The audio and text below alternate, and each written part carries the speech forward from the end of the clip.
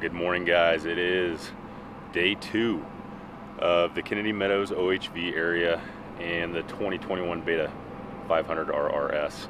I'm standing on this side of the motorhome next to the generator so it drowns out the blaring country music over there so I don't get copyrighted. But yesterday was awesome. Just getting geared up right now and sending Haley a couple of texts through the inReach to let her know all is going well. And anyways, John and Paul are actually going to load up this morning and take off. They were planning to leave today anyways, but I guess they're just going to get a jump on it, and they're a little bit sore from yesterday. So Randall and I are going to get geared up, and we're going to head down this road to Jackass Trail, and then we're going to take that north-ish, and we're just going to go as far as we can go and try to connect and route back somehow. So should be a pretty epic ride, long. The Beta's at 5 hours right now, and I should be doing a break and oil change. In fact, I plan to do it more around that 3-4 hour mark, but I just don't feel like doing it right now. I think I can squeak out a few more hours, and it's pretty mellow, slow riding. I would like to get that oil out of there, but I don't think it's going to happen right at this moment, so hopefully it doesn't blow up. But bike's been fantastic. Air pressure's been everything for me to have a good time up here. So I've got the front pretty low, a little sketch. Hopefully I'm not jinxing anything, but it's at 8 pounds. It's a tube. And the rear I've got at 10. So just got to watch those sharp edge rocks. Try to avoid the blunt hits if I can. But should be an epic day, guys. Stay on board. We're going to go have some fun, get after it.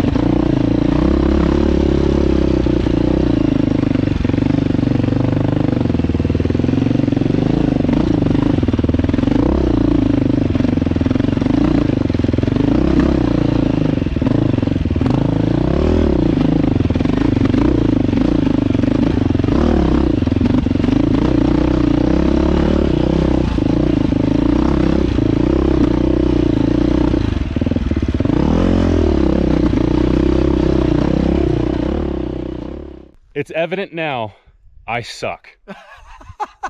I'm telling you, I don't know what the deal is with me, but I came up here feeling confident, feeling good about myself. I don't know if I've seen a worse YouTube video single track than what I just put out there, so I hope you enjoyed it. But man, it's tough for me. I'm struggle busting getting the hang of this again. I don't know if it was that I used to mountain bike. I don't know if it was here because I was on the 300 last time.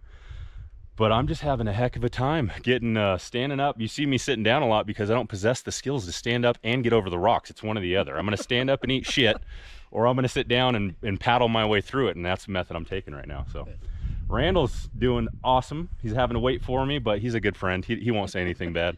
Not to my face anyways. But the bikes are doing good. We just came up Jackass, and I believe we're looking for this Smith Meadow trail. Hopefully points us off to the right. Yeah, cool. How's your bike though? Because he told me, what's my stock rear, do you know? 48. So I'm running the stock rear sprocket. I did put the 13 tooth on the front like I mentioned yesterday. I didn't know till last night you're running a 51. 51. It's great. Second is pretty much perfect unless it opens up, and then yeah. I'll go to third. Yeah. Rarely do I go down to first for some of that super technical stuff. Yeah. You know? But I'd say the gearing's spot on for it. And I wish I would have done that. I don't think it would have made me necessarily better, but the trouble I'm having is first gear for that was much more comfortable, but it revs too high, so you can't go very fast. And in second, I'm having to modulate the clutch a ton because I'm going to kill it every 5 seconds if I'm going that slow. So next time I'd probably just go ahead and change that sprocket out at home, because I guess this is all we're really going to be doing on these bikes. So well, yeah, I mean, the only bad thing is when you're on the street, you're topping like out at 55, 60, you're just like screaming. Yeah, screaming.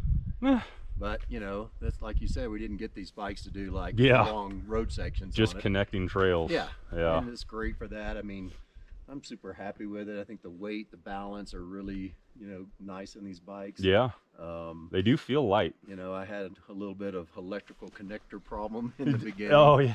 And, not really, just connection came loose. Well, yeah, and then the connector wasn't great because it came loose again. Yeah. And I just had to zip tie it to keep it from coming loose. But, and no problem since. No big deal. Yeah. But yeah, I mean, like we put the bikes through their paces this weekend.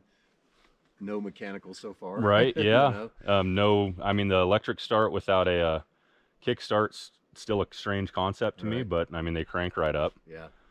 Yeah. And you know, Garrett is underselling himself and being humbled because I am not. He's riding really well. You know, we had some other guys with us, and you know, they ride more than he does. He hasn't been on a trail in years and just picks it right back up. That's a good friend right there. I usually just have to pause a second, and there he is. So don't believe that he's maybe for his standard and expectation. I think we play to our strengths, and we can say wholeheartedly, Randall's at home doing this. He's been doing this since he was a kid. Yeah. And I have not. I'm at home in Glamis and sand, which is weird. Yeah. Faster's better for me. The rocky stuff, he's like it through like a rabbit. I don't even understand. You just see him bouncing down the trail. And I love this kind of riding. I mean, like, this is what my favorite style of riding. Yeah.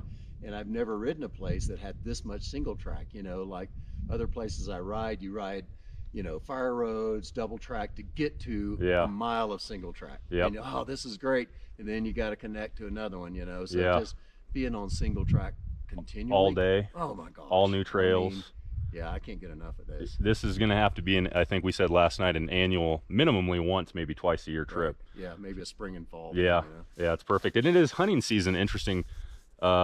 Today was opening day up here, which we didn't realize. The camp's full of hunters. Sure, they hate us, but yeah, there's guys in the woods with rifles and our opening season where we're hunting is 2 weeks from now, so that kind of like surprised us, but it looks like a good hunting area. Yeah, no, it's beautiful. We've seen some deer yesterday. The trees and the elevation. Yeah. And, you know, we've had a little bit of smoke from the fires, but generally we just kind of pass through it. Yeah. You know, and then it's gone. It's not like we're just continually smoked out. Yeah, we've been very fortunate on the weather. I mean, it's like probably 65 something right now. Yeah. Perfect. So we're going to take a little breather, and then hopefully we'll find this really epic trail that I remember again from 5 years ago, and I think we'll get it this today. We're going to be out for a while, so enjoy. Check back when you bit. Bye.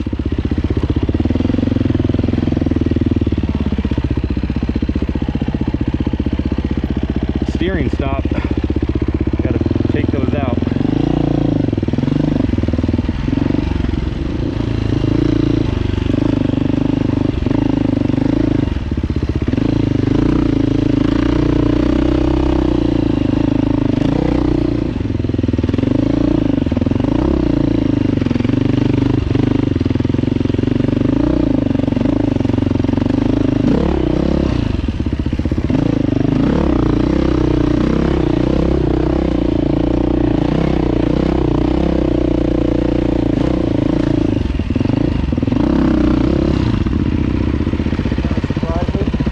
Yeah.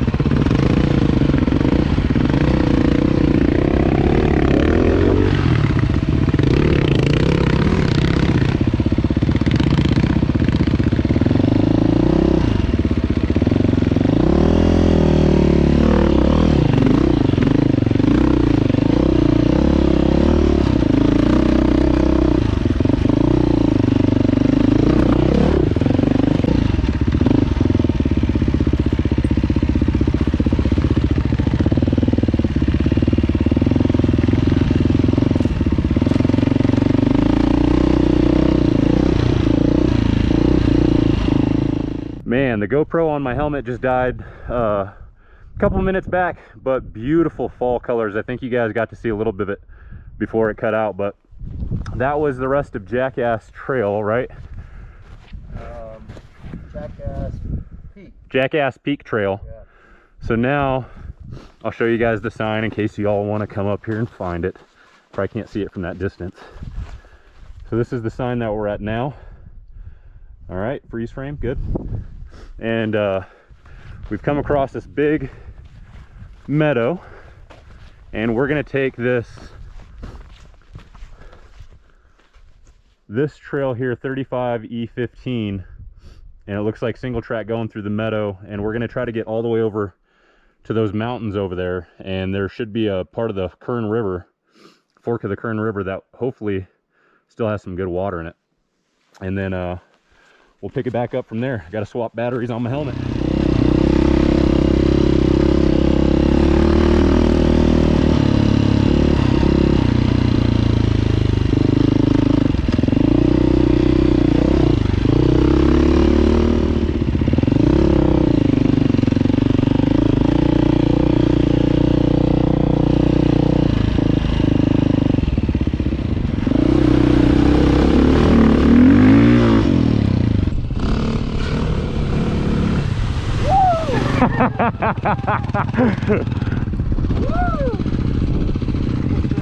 That's some cold water.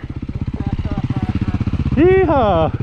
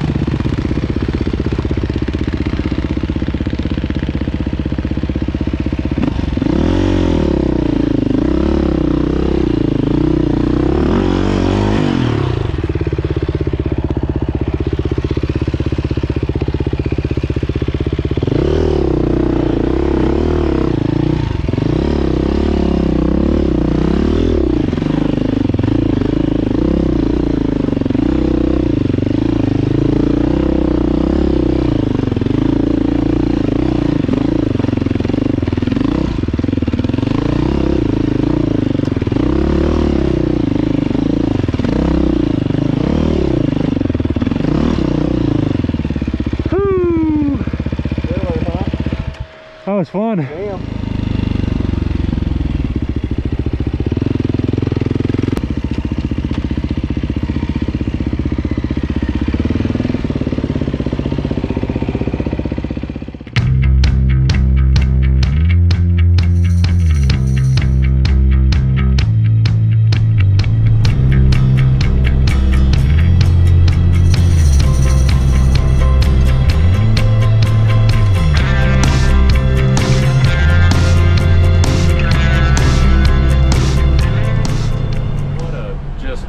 What an awesome place.